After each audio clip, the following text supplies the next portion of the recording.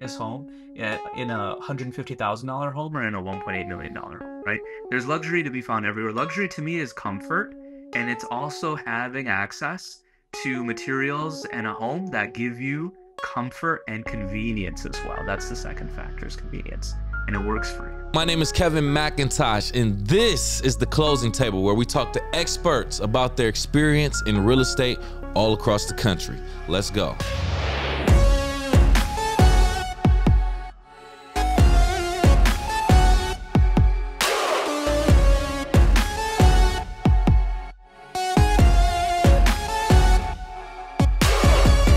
Welcome to the Closing Table Podcast. I'm your host, Kevin C.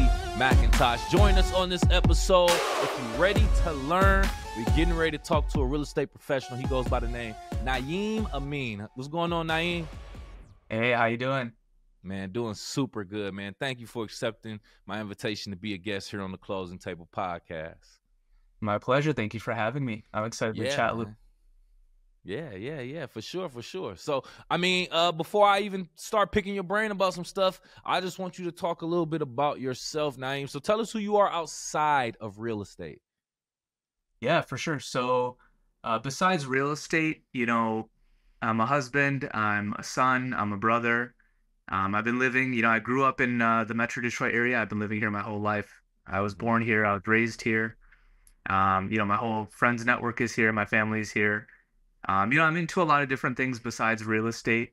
Real estate is, top of mind for me these days, but, I'm into cars, I'm kind of into fashion. And, I just enjoy like spending time, like checking out, I'm into nature as well, and like geography and all that. Travel. Yeah, I've got a lot going on, but, real estate, when you're an agent and you're an investor, that kind of takes over. So that's my main, day to day.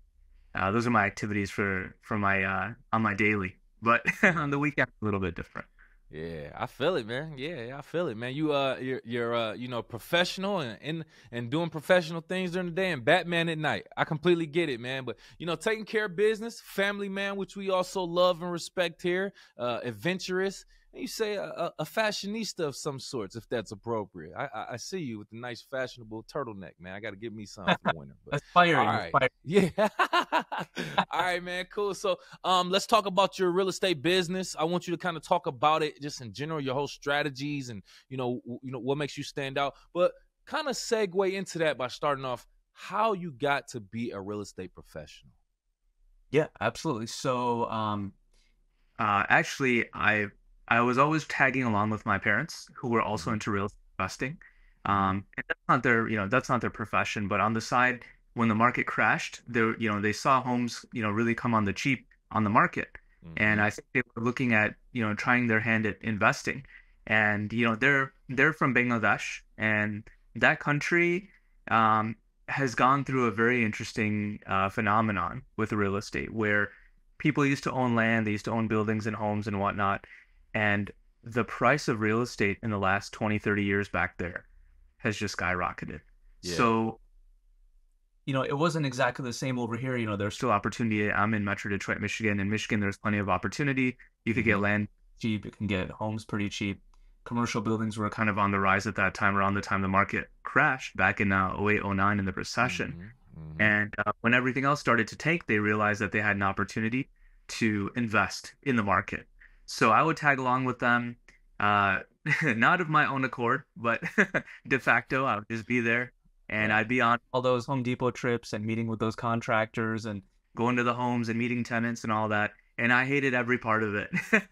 I just wanted home and, playing video games. But that really helped me learn the business, and that really helped me understand how to deal with contractors, how to interact with them, get quotes, how to negotiate on pricing, how to buy materials, where to go to buy materials, what materials to buy.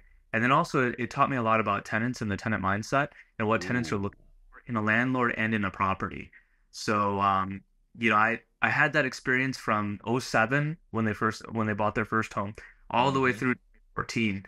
And as the years went on and I got older, I was given more and more responsibilities over the homes to like manage them and interact with tenants and renew leases and all that stuff, and also fix problems. And I never really wanted to go into the real estate business myself. That wasn't really part of my plan.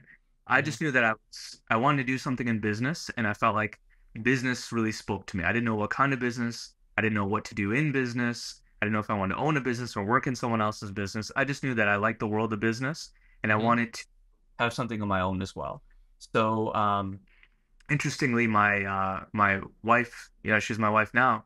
At that time in 2014, she actually had gotten me a real estate course for my birthday. And I had the course, and she had given it to me for my birthday, and it was like an interesting gift. And I was like, yeah, I'll take it, I'll take it, I'll get to it, I'll get to it. Eventually, I ended up getting to it, and I scheduled the course, and I went in and I took the course, and I was like, okay, well, I took the course now, and I still at that time I wasn't interested in being a real estate agent. I Yeah. was just okay. I have this course, I got it for my birthday. I think it was honestly maybe even from like Groupon or something, and I just took the course and I was like, well, I went through all that time and effort. I did the testing and all that. I might as well just take the state licensing exam. Took the state licensing exam. I passed. I got my license. And I was like, well, now I have my license. Now what am I going to do? Mm. And I was like, do I really want to be a real estate agent or should I just keep it in my back pocket? And I was Yeah. like, you know what? Just go out there and just see like what it's like. Let me try to be an agent. Let me just see if there's anyone that even wants. I was like, I'm at that time I was like, I think I was like 26, and I was like, who do I know that wants to buy real estate? Like, most of my friends were like in college or they were starting their careers or they were Mm-hmm. young. And I was like, you know what? Let me just try and be an agent and see what happens. So I started just very simply, I just listed on my Facebook, hey, I'm a real estate agent. If anyone needs to buy or sell a house, please give me a call. I'd love to consult with you and possibly help you out and be your agent. And I was like, yeah, I'm not going to get any calls. I kid you not. I posted on Facebook, and like within like a month, I had like 7 or 8 clients Oh that were like wow. desperately looking to like buy and sell homes or like find investments. And I was shocked. And a lot of the clients that I got were people that I wasn't even targeting them. Like it would be like my friend's parents or my friend's older brother or like my friend's Uh. cousin that moved here from another state for a Mm-hmm. job. Oh, a demographic that was older than my age at that time, who was actively buying. So it may not have been a lot of my friends and whatnot, but it was just really interesting to see those, getting access to like a demographic that I didn't even consider. And I wasn't even really trying to market. I just said, hey, I'm a real estate agent. I just put it out there in the world. Um, and it's just funny because I have a business partner and him and I always talk. And, the one thing I always tell him is 75% of success is just like being a warm body and just being there. The Yeah. rest of it is like expertise and like your experience and how you communicate and your customer service. All of that is the rest of that 25%. But 75% is just like being available. Like, are you ready? Are you available? Yeah, I'm Man. here. It's just crazy. Yeah. Availability is the best ability, man. That was well said right there. Very, very interesting story, man. To learn a lot, man. Your parents obviously getting you or kind of getting you used to or warmed up to the real estate market and everything that they did. I completely understand wanting to be a kid at that time. I went around with my dad on some of those missions too, just didn't like it. But then when you get older, you realize that it was a lot to learn, a lot to take in. They were putting you on a path of success and putting you on a path to kind of helping you get ahead of the curve and learning some of these situations, man. Like you don't necessarily find the value in that until you get older. So it was in divine order that you ended up in this position, being a real estate professional, even though you didn't want to. So I completely understand. Very interesting. I think a lot of people can relate to that, and even the fact that you just put a Facebook post or a social media post and you got reactions from that. That's very fortunate because that does not happen for everyone. That is the ideal for situations. Hey, I get my license as a real estate agent. Let me just make a status, blah, blah, blah, and see what happens. But for people to actually respond and say, hey, I actually need your services, that doesn't happen all the time, man. So very fortunate situation. You obviously capitalized on it and became very successful. So congratulations on that. Thank you. Thank you. Yeah, Absolutely. honestly, I didn't realize it at the time, but I was not that active on social media just in general. I haven't been, That's I'm even crazy. I'm not that active on. I'm not that engaged. The Yeah. interesting at that time, no agents, and I mean almost zero, were posting online. No one was thinking about social media as a tool for marketing their services and what they can Mm-hmm. do for clients. Nobody, and I mean like literally no one. We're So talking it's 2014, right? You said? 14, yeah, 14, 15, Yeah, yeah, exactly. that sounds about That's right. Yeah. and it started shifting in like 15, 16. People started, realizing that this is a very easy tool, free Yep. tool that they already have Mm-hmm. access to. They already, they have engagement, on that platform already. Why not just market there? And it's just Yeah. interesting because in the first 2 years, I marketed a lot on social media, but subsequently, I didn't need to market because I had word of mouth. So it's just funny. I kind of went Yeah. the opposite direction that most agents went, where they were Mm-hmm. mostly word of mouth, and now they were on social media. And even now, today, like it's so important for people. So it's just very interesting. Man, that is interesting. That because I mean, 10 years ago, just think about it. We're still kind of early in the social media phase, even though it's been out for what 15, 20, not 20 years, but it's been out for a while. Yeah, probably 20 years or so. Yeah, for sure, for sure. But it's just so interesting because that is 100% true. Like, and there's still agents to this day that's from that older era that really don't even mess with social media.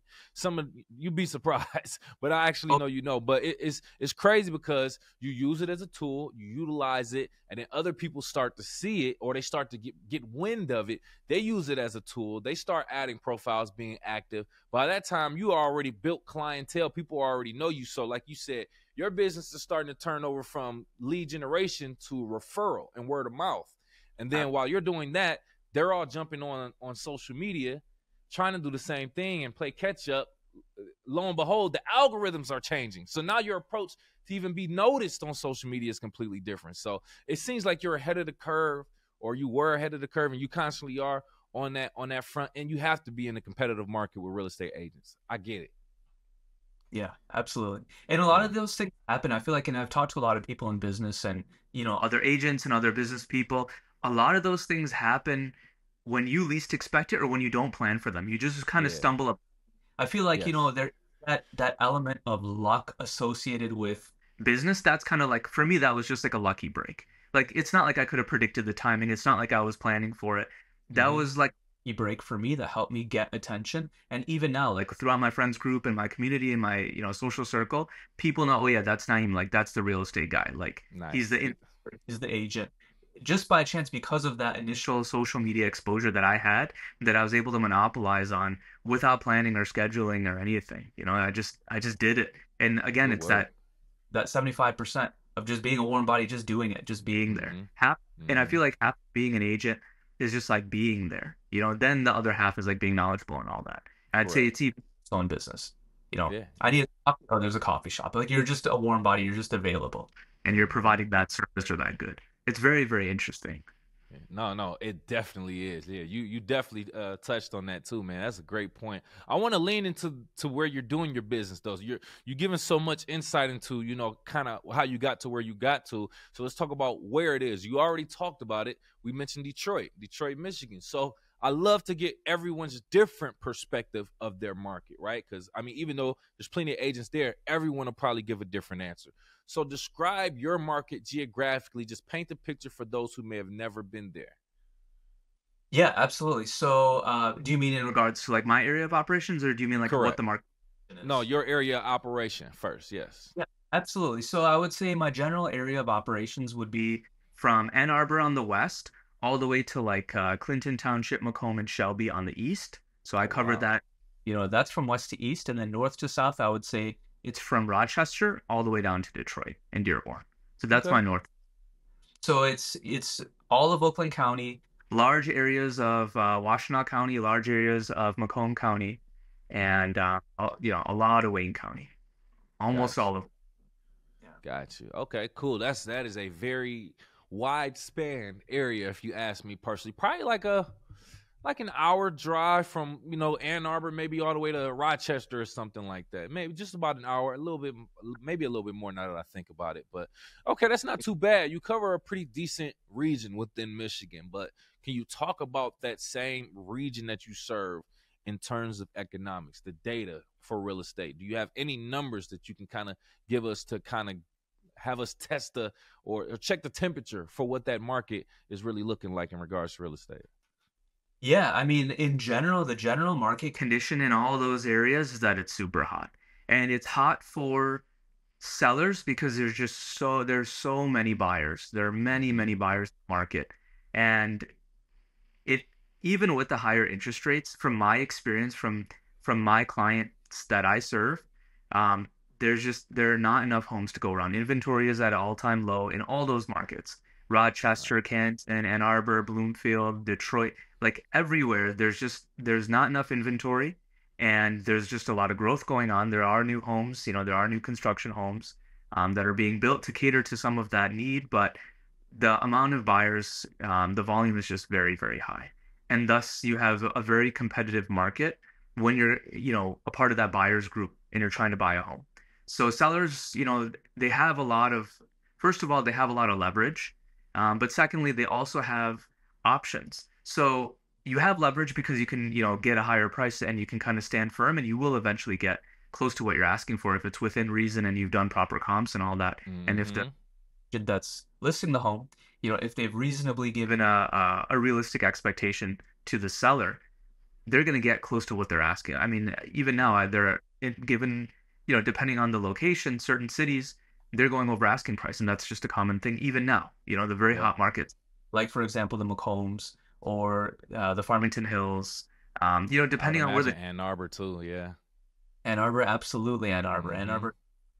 So, right now, sellers have a lot of leverage and they also have a lot of options. So you may get on a given deal as a seller, you may get two buyers that are trying to buy your home, and one might bring a very strong mortgage offer, a financed offer, and another one might bring a cash offer, and you can just pick and choose and you have options, and it was different than when I first started in 2014, 15, 16, 17. Mm-hmm. Mm-hmm. Really in 18 it started to heat up. But in those first, 4 years, it wasn't like that. You were happy to as a seller, you were happy to receive an offer on your home, and there was a little bit of negotiation, and the buyer knew, the seller knew there was going to be some, flexibility in the pricing perhaps. It's just totally different now, Yeah. and Yeah. has slowed down for sure because of the higher interest rates. But they're starting to cool, and again, that was during the high interest rates were during the winter time, which is the off season anyways, and it was still hot, you know.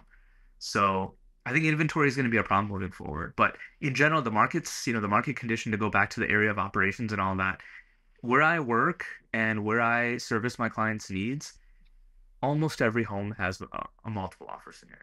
And if it does, Mm-hmm. you can expect to invest some money into it when you're going to purchase. You can Yeah. expect that it's going to need repairs or some updates. So you have to Yeah. have cash. You have Yeah. to be Yeah. ready.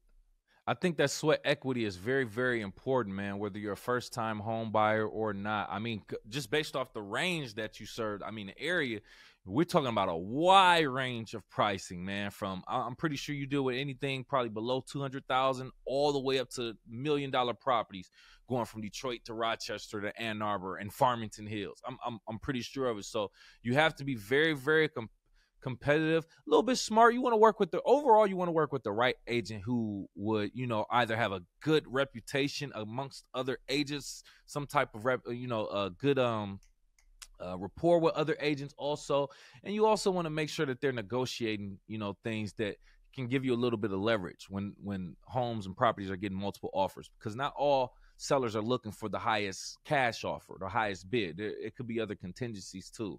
So it's great that you spoke on that, especially with the range. I'm still just thinking about the range that you're dealing with in regards to the different cultures, the different environments, plus the prices.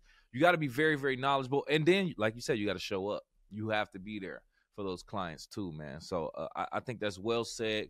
Um, Anyone who's looking to purchase a home now, just get in. There's never going to necessarily be a perfect time. I mean, we've heard what 4 years as of now. It's been very competitive since the pandemic for buyers. I mean, and you're still looking to get a pretty decent deal as a seller nowadays, even in the Michigan area. So I just want to add on to that.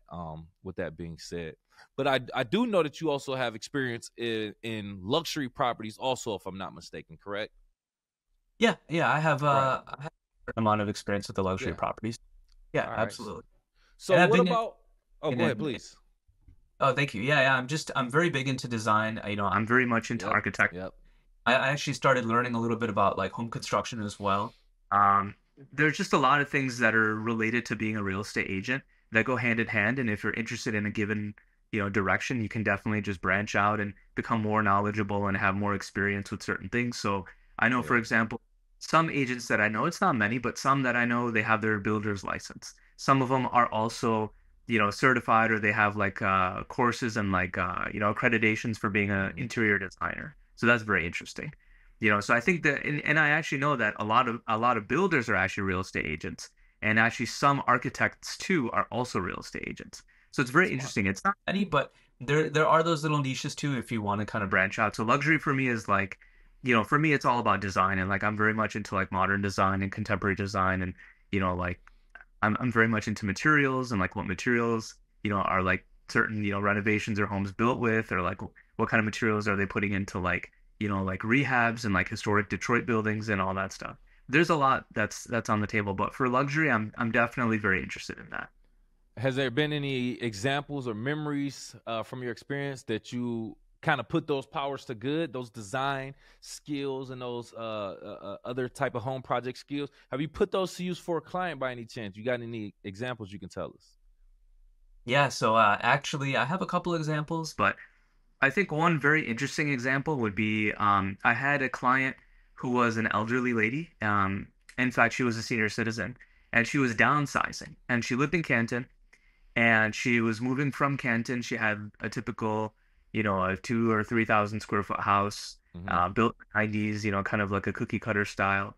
Yeah. And it was just too much home for her, and it had a it had staircase with all the bedrooms upstairs, and she wanted to go down to a ranch. So I helped her identify a property. It was actually a HUD home in Auburn Hills. And so, obviously a HUD, it being a HUD home, it had been foreclosed by HUD, and therefore, it was kind of in derelict condition and whatnot.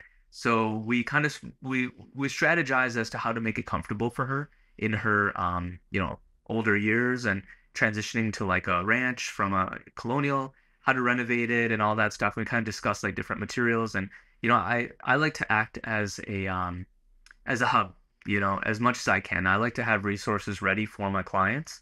So Mm-hmm. I was able to refer her to, different places that sell tile, different places that sell, hard flooring, like whether it's engineered hardwood or laminate or, what else. I was able to refer her to like some electricians, plumbers, some people that do carpentry work and general labor and window companies. So I like to have a so-called Rolodex ready for my clients so that I could help guide them when they're trying to make a transition, but they're, going after a property that will need some repair or some TLC. Yeah. And Yeah. so in this case, I kind of helped her with the design as well. It's not like I sat and I drew out like CAD or anything, but we, I did accompany with, I accompanied her to some of those kitchen design places as well. And I didn't, that was just extra stuff that I didn't get compensated for, but Yeah. I did. Yeah. Well, it's one of my valuable clients. I really value all my clients, and I want to make sure that I can also, if I, first of all, I value them, but I also like to provide value to them as well. And I think one of the ways in doing that is just being an expert in it, in as much as possible. And There you if I'm go. not an expert, I can point her in the right direction to where the experts are. Yeah, So man. yeah, that was a good experience. And she ended up redoing one and a half bathrooms. She did all the flooring, the windows. The kitchen was brand new with all new cabinetry, granite countertops, stainless steel sinks, stainless steel appliances. I even sent her to like ABC Warehouse, and I have like a contact there that I sent her to so she could get a good deal.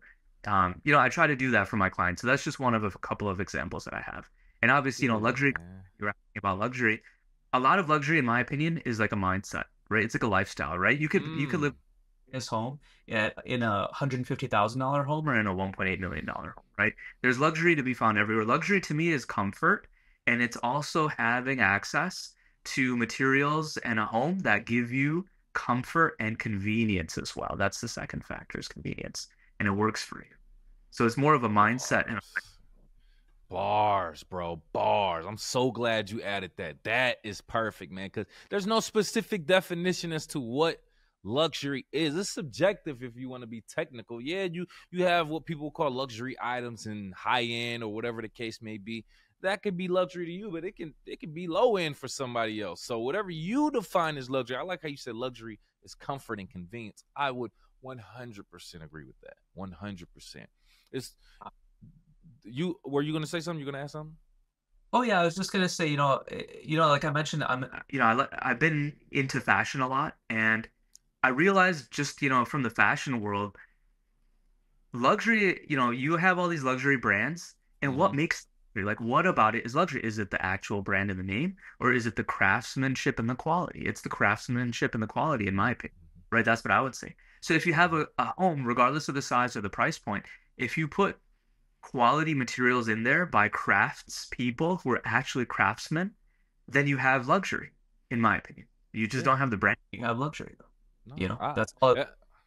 no, that's a good. I'll even go as far as to say, just kind of building on what you said before, it's also the perception of value, because if Yeah, the market or the demand for it is seeing it as nothing valueless, then where's the luxury in that? So I think that's a big part of it too. It's that's the whole conversation of price versus value, and value is basically a perception type of thing. So no, I'm sorry to step on your toes, but I definitely want to add on to that. Well said, well said. I'm with you. Oh, I'm sorry. Yeah. Yeah, I'm with you 100%. I agree Oh, okay. 100%. Value Okay. is Cool. super. Cool. In fact, part of my onboarding process, like, I have talks with my clients when I first, sign the paperwork and I first, agree to like be their agent. The number one thing, especially for buyers, the one thing I always say is that we're buying on value. It doesn't matter if you're buying at 1.8 million, it doesn't matter if you're buying at 50,000. It doesn't matter what price point you're buying on value. You will never lose if you buy on value. Always Ooh. look for the Yeah. Yeah. It's determined by a multitude of factors. We can get into that a little bit later, but always buy on value. That's the most. Facts. Forget about certain things, like if certain things look pretty but they're highly priced. Don't Mm-hmm. get acted by some of the bells and whistles. Focus on Mm-hmm. value. Always say that. I agree 100. I'm so happy you brought that up. Actually, Yeah, man. it's all Yeah, man. about No, we piggyback. That's the energy. We exchanging energy right now. I like that, bro. So when you mentioned helping a senior kind of downsize, it made me think about something I saw when I was researching. You mentioned something about a getaway retirement villa, and I just instantly was like, man, I need that right now. I want to retire that. now. But let's go into a situation where you did help somebody find, I guess what you would call a retirement situation. Sure. Maybe a home or property that they obtained after they retired to kind of help them settle. And then talk about how you helped them settle in after that too. Yeah, absolutely. So I'm glad you asked. So in regards to like retirement, so retirement planning occurs at different stages in life for different clients, right? Mm-hmm, Some people mm-hmm. are in their 30s and they're thinking about it now. That Yeah. client that I had that I was telling you about, she was already in retirement age. So she, that's when she started to plan for it and downsize and get that home ready for herself. I have a client that's currently also in retirement age right now actively, and he's looking for his retirement home. But retirement also means different things to different people, right? So for Ooh. example, the one of the clients I have right now, he's going to retire, right? He's going to retire, but his son is going to move in with him as well, with his wife. So their idea of retirement isn't necessarily downsizing as much as it is finding a home that works for everyone, right? So so that's one example. So that's an ongoing search, right? That client I mentioned to you, she had a successful search with her retirement, her retirement plan. So I have another client. He's one of my best friends. He's also in his 30s, and him and his wife live in Chicago. Mm-hmm. And just last month, he actually closed on a condo that it wasn't intended to be retirement, right? It was intended to be a second home with an income property, but it could very well transition into being a retirement home as well. So they purchased a condo up in Traverse City, and that, as you know, I mean, that's like a mecca for like Yeah. retirement Yep. and for Yep. vacation. So it's kind Yep. of a flex property, right? And the whole purpose of buying it, not only as an income property, secondary home, the whole purpose in buying it was so that it could be a long-term proposition. And what is more long-term than retirement, right? That's the definite. I mean, that is what you want out of a property ultimately. Can it be a feasible retirement investment for you as an investor, as a homeowner, right? There you go. So that's another example of like buying. That's kind of like, and it's like value, right? When you're buying on value, you're buying flexibly. You have options down the line, right? Because Right. you have different, your needs change over time, right? Mm-hmm. So Mm-hmm. your finances change, your needs change, your lifestyle changes. So if you bought on value, you have that value that you can tap into or you can utilize, or if you buy on like if you buy flexible properties, you can change the use case of the long-term plan if needed. So that's Yeah, an example right there. So yeah, it man. was Yeah, man. it took time, but I learned a little bit about Traverse City as well in the process. It was fun. Yeah. Yeah. I don't know too much about it, but I've heard the exact same thing. Great retirement city in Michigan, beautiful view, great for tourism and stuff like that. So it's not like it's a super boring town or anything like that. So I think that's a great place for people to consider if they are, in that retirement phase of life, specifically here in Michigan too. So but your Absolutely. your your expertise also expands into in investment properties. One investment that I love, and I'm pretty sure you're familiar with this, house hacking. When an owner buys a property, a multi-unit property, duplex, triplex, quad, they live in one space and then they rent out the other ones, and that rent money pays for their mortgage essentially. Has there been a situation where you explained this house hacking technique to a client and you actually had them take that approach to owning and investing in properties? Yeah, absolutely. So it's funny. I've explained it many times, but successfully, I've had one client so far that was able to house hack successfully. Ah, And it went well. And I'll give you the scenario, but I will say I'll make this note too. Every young person is trying to find a property to house hack. House yeah. hacking is very, very hot right now. It's very popular, and everybody wants to house hack. But it kind of goes back to what I was talking about before with the inventory problem. There just aren't a lot of duplexes, triplexes, quadplexes for sale around here. There Yeah. are some that pop up, in our area, in the area that I operate, but not too many. And though Mhm. some of them that pop up are, they're in need of a lot of work. So that automatically precludes a lot of young people who don't have a lot of money to That put into the changes, property yeah. beyond buying it and closing on it. But Mhm. I'll give you an example. So I have a big part of my network is doctors and a lot of young doctors too. So I had this. He actually came as a word of mouth referral from another friend of mine, but there's this young guy, and he was just entering residency at DMC Hospital System in downtown Detroit. Mhm. And he met with me, and he's like, "Hey, I need to buy something. I don't want to rent. I want to own something, this and that." So we started kind of talking about his goals and his finances and what he plans to do after his residency, because residency is a fleeting time, right? You're going to be a resident for anywhere between 3 years to maybe 7 years, 10 years or more. But that doesn't necessarily mean that's where you're going to settle down. So if I do residency at DMC Detroit, who's to say that I'm not going to end up settling down in Grand Blanc Right. or Traverse City or somewhere, right? There's no guarantee. So the idea that I gave him was, look, you don't know where you're going to be in 3 years. That was the length of his residency specifically. I was like, you don't know where you're going to be in 3 years. So why don't you consider buying a property that you can rent out afterwards very easily and it financially will make sense, right? And Mhm. so instead of looking at a property where you're buying it for $400,000 or $500,000 in the suburbs, and then you go to rent it, sure, you can rent it for a decent amount, but you're never going to make a reasonable return on that $400,000 or $500,000, right?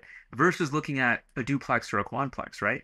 You buy it in a similar price point, 400,000 or 500,000, but you can rent out so many of the other units, and once you've moved out, if you end up leaving, then you can rent yours out as well and cover the cost and make a little bit of profit on top. And you have a lot more flexibility and all that. So we Nice. discussed, house hacking, and we actually were able to successfully identify a duplex. And it took us a while. We shopped for about, I would say, 4 months. So he came to me in, I think, July, and we had a conversation. I kind of gave him the talk, and I gave him a couple ideas, and then we started aggressively looking in August. And we identified the property in January. So it took a long time. And this Ooh. is actually January 2020. So you know what happened in January 2020? Everything was just shut down and everything. Mhm. So, during that process, it gave us a little bit of opportunity. And again, this is that part of luck. This is where that little bit of luck comes into play because we were looking and we had identified quadplexes, triplexes, but whatever we identified, either the cost was too high to justify the purchase, or the taxes were too high, or it needed a lot of work.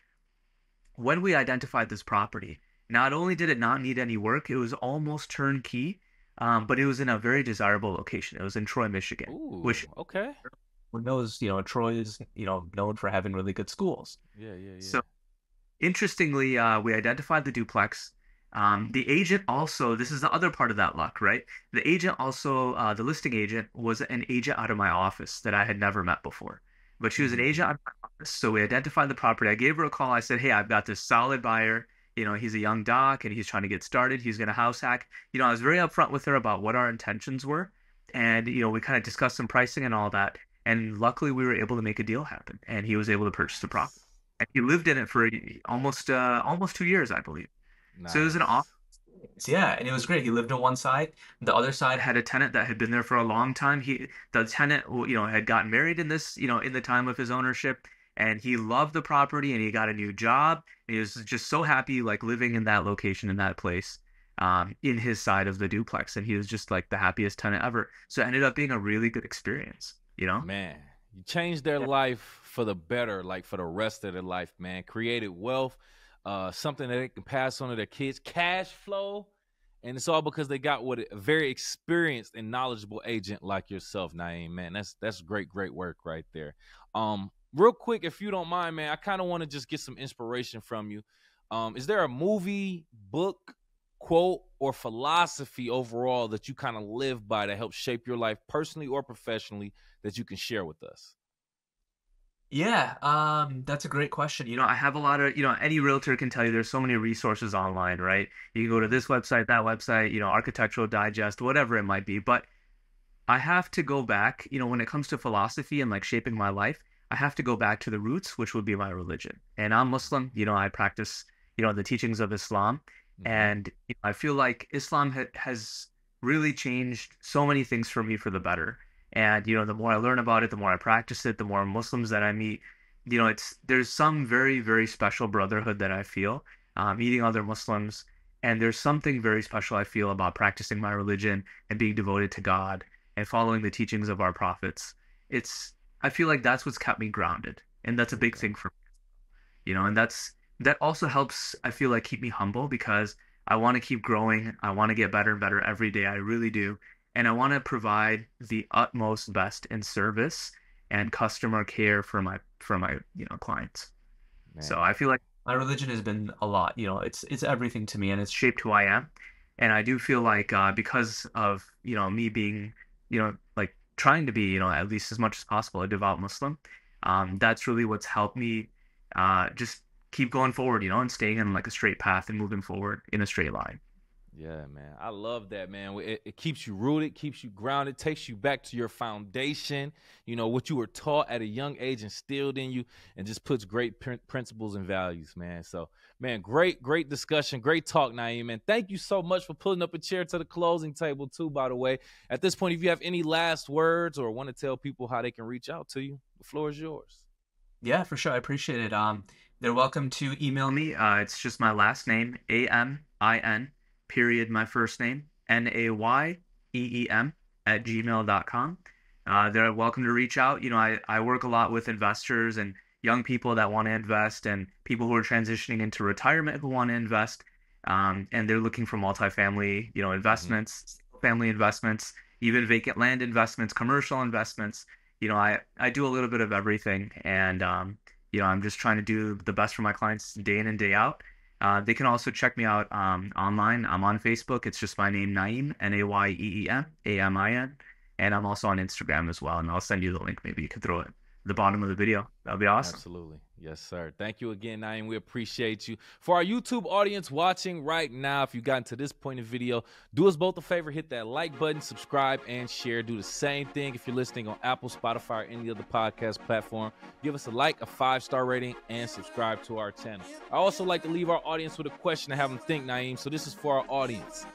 As an investor or a landlord of a rental property, what are your most effective ways to market for occupancy?